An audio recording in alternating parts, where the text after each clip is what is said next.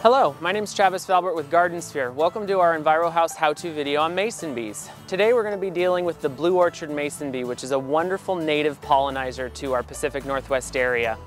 Mason bees are different than honeybees in a matter of respects, most of which is that they're individual creatures, not a hive.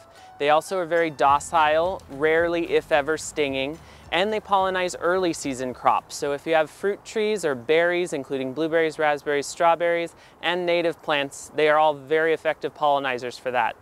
Mason bees emerge sometime in February, pollinize through late May, and go back to cocoon and seed state by early June, whereas honeybees rarely come out before mid-March and pollinize all of our late season crops, including vegetables, hops, etc.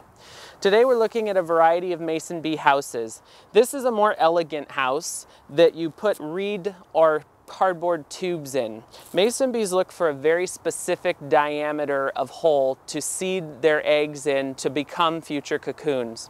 A good house should have an overhang of at least an inch to protect from wind, rain, and other weather. The variety of tubes are your personal preference. Here we're looking at two different ones. The first is a reed tube. Naturally, mason bees would nest in this. Reed being a type of grass growing mostly in riparian wet zones. The grass breaks off, exposes the hole, and that's where the mason bee will lay. More contemporary is the cardboard tube, which is easier for maintaining mason bee houses. In this instance, we have a secure cardboard tube with an insert that you can change out from year to year for hygiene purposes. For people that do get a little bit more than novice, this is what we call a mason bee wood structure. This would just set into the house, much like the tubes are. It's very important to keep in mind that you do not have to fill up an entire house with all tubes or wood blocks. It only has to be a portion. What this allows you to do is then simply open the wooden container and harvest those cocoons with very, very little effort.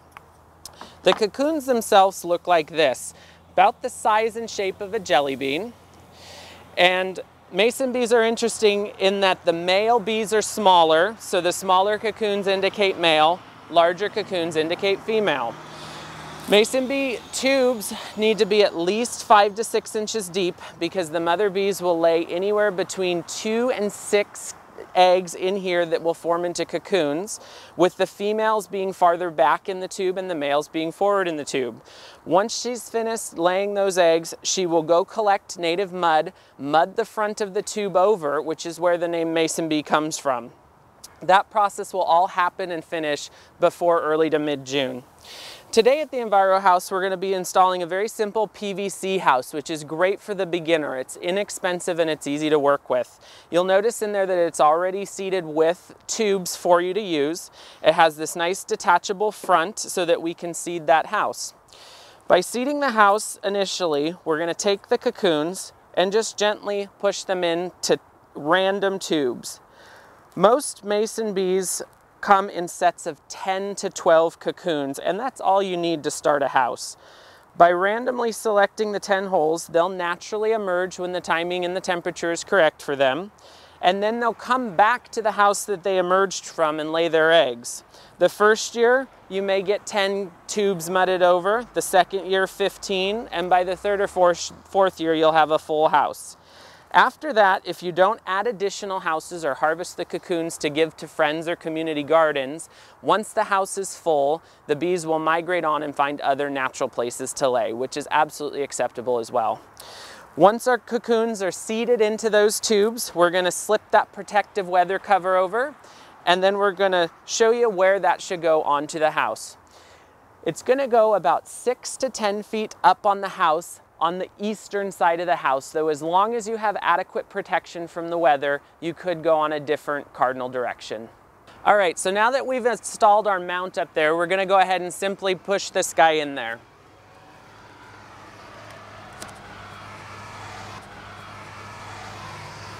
Again, you're gonna buy your bees and install your houses in the January through early February time frame. Like I said, a lot of people just naturally leave their houses up year-round, but if you want to be a more valiant beekeeper, you're going to go ahead and pull those cocoons out of the tubes sometime after you've seen the mud form, which can be mid-June through early August.